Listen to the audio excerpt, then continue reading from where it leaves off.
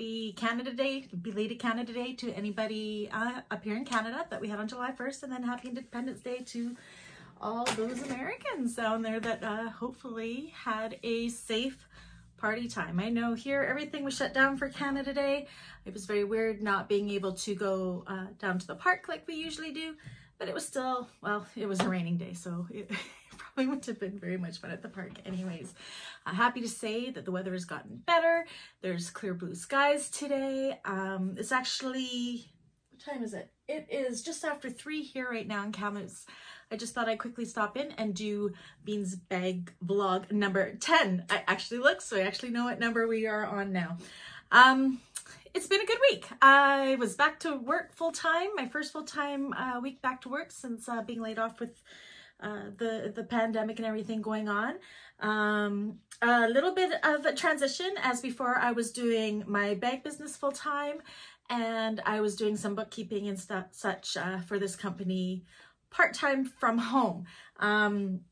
With everything going on, they did offer me full-time, so I took a full-time position. So unfortunately, my bags have taken a little bit of a backseat. They're my side gig right now. I'm still doing it 3 days a week, so I guess it is almost still full-time, but I am Monday to Friday, 9 to 5 type job right now.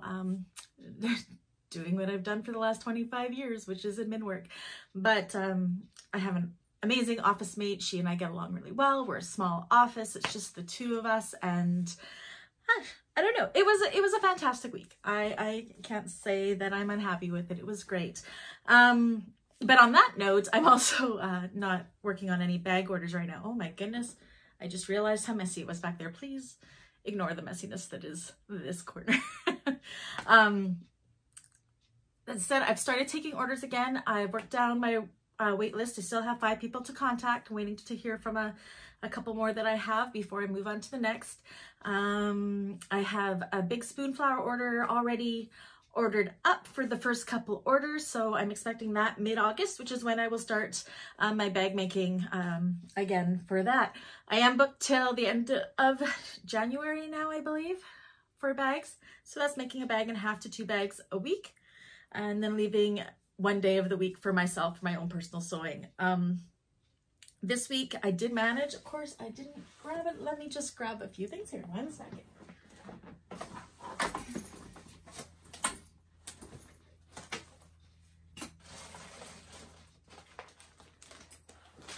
Not overly prepared. Oh, I should have showed everybody. So I've been doing a lot of selfish sewing, making my summer wardrobe, which was my goal. So this is, I don't know if you can see it.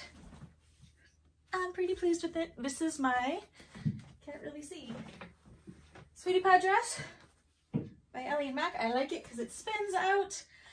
I have made myself 2 of these now for myself. I just made myself yesterday this exact same dress. Of course, I didn't bring it out here, but it is done in this fabric, but it's in my closet right now. So I will wear it for the next vlog so I can show it off. It turned out gorgeous, gorgeous, gorgeous. So one thing I like to do is, I mean, we may as well be fashionable if we're going to be safe. I made myself matching masks for my new outfits. It actually gets quite a bit of attention when you go out and you put your mask on at Walmart or what have you. When you have coordinating masks, everybody's wanting to know what store sells coordinating masks with coordinating outfits. I'm like, making them for myself. Right now, I'm actually only making clothes for friends and family because I am still learning.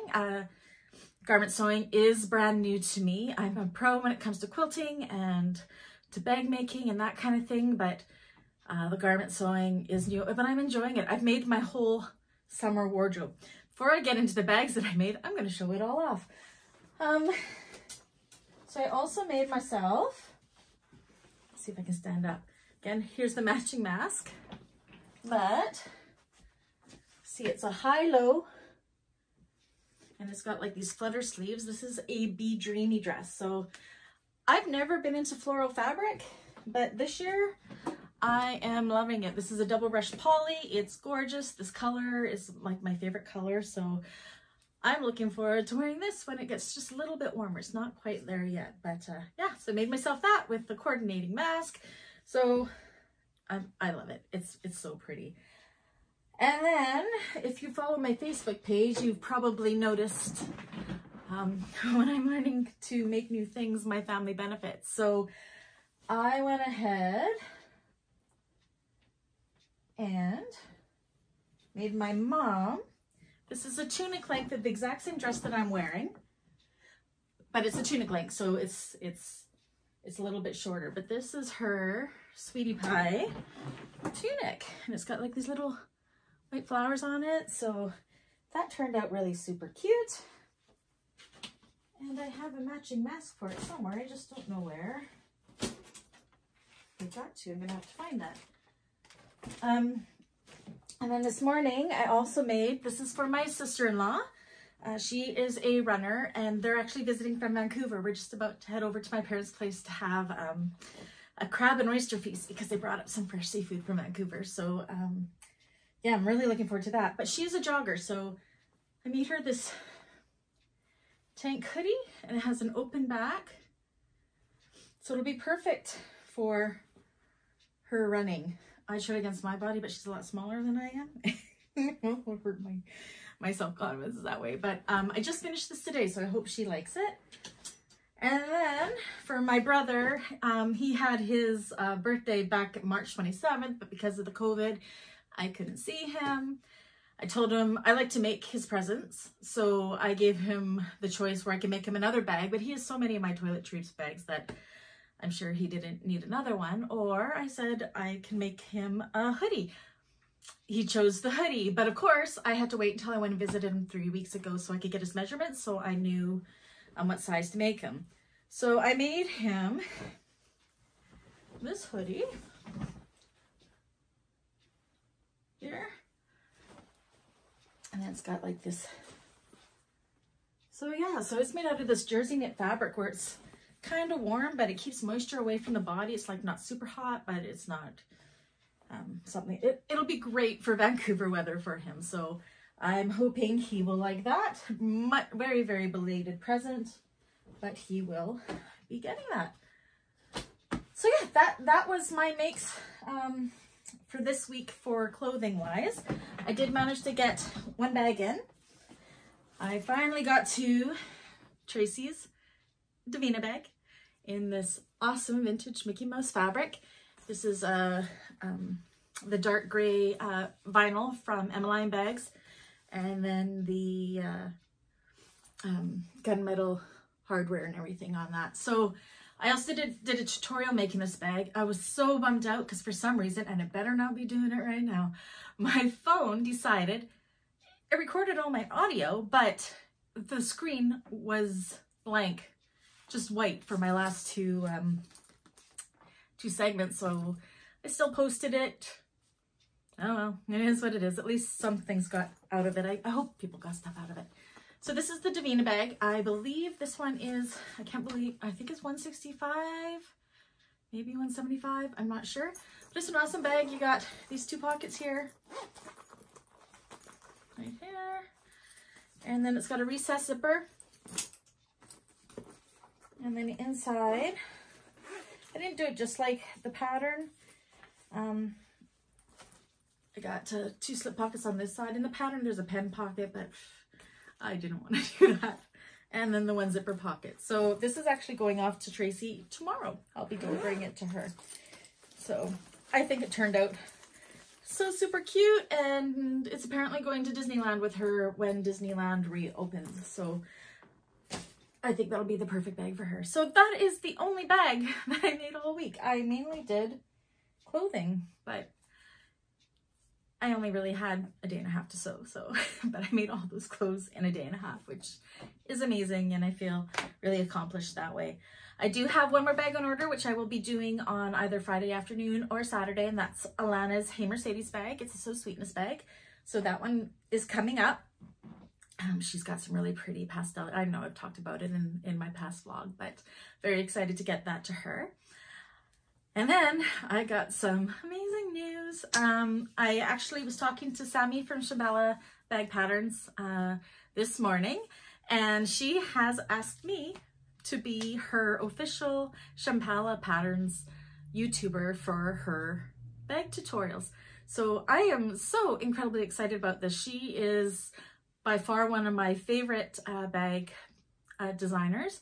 I've made the Molly bag. I've actually, for her tutorials that I have online, I have the Molly bag and the Violetta bag. And the Violetta bag actually is coming for release. I asked her, I think she said it was the oh my gosh, I can't remember if it's the 25th, the 26th, or the 28th of July. But one of those days is the day where that Violetta bag pattern will be on her website in her shop. So you'll be able to buy that that pattern. It is an amazing pattern. That's the one where I did in the rainbow with the rainbow spotted paint cork.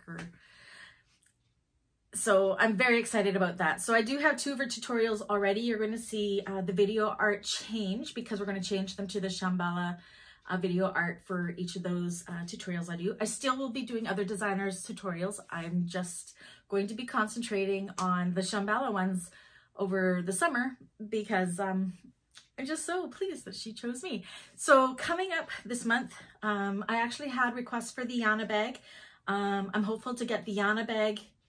Actually, the Yana bag won't come first. It'll be the Chloe bag, which is just coming for re-release. She's releasing it now in German as well as English, and I really need to write down what language she does her patterns in because I don't remember. So I'm going to be doing the Chloe bag, which is coming for re-release on July 8th. So it will be released on my channel just shortly after that pattern release.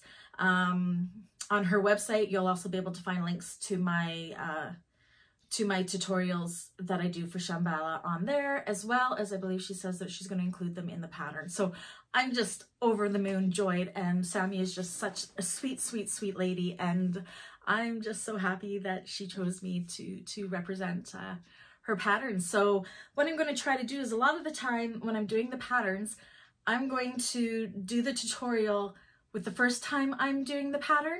That way, what I like to do, especially if you're a beginner or if it's the first time you've done it, I'm going to hit those roadblocks where that everybody else is going to hit when they're first doing a pattern for the first time. So I can explain how I work through them and how it goes, and hopefully they will just go smoothly, which would be great.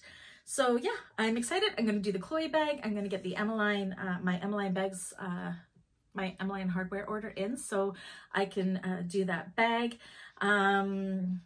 Yeah, so stay tuned because that's coming up. After that, I'm going to do the Yana bag. I've had many requests for the Yana bag. It's kind of like a bucket bag. It's a smaller bag. It's super cute. So that's going to be my second Shambhala bag I'm going to do for July. And then my third one for July, I'm going to do a Solange, I can't pronounce this, Solange bag. It was released a little while ago as well. I'm going to be using this really cool, it's actually going to be my Halloween purse, or I may sell it. I have enough material that I can make more if anybody wanted one, but I have this really cool, I should show you, zombie pinup girl fabric. I just have to decide who I'm going to do. This is, I think this is Henry Alexander, but look how cool this fabric is. So she's my favorite. I think she might be accented on one side of the bag. And then, I don't know. I'm thinking it might be this one for the other side of the bag. It's one thing with this fabric is you cut it up because you fussy cut it, but this is going to be it. I got some forest green vinyl that I got in, that I found at a store that I think is going to be great. So that's going to be my Solange bag and my Halloween bag, which I'm excited about. Not sure what fabrics I'm going to do those other 2 bags in, but we'll get them done. And then in August, I'm hoping to get the Simona bag done. I do have an order for a Pandora bag, so I made many of those, but I'm going to save that tutorial until I'm making Sheena's Pandora bag, so we will get that done, as well as a Gracie bag.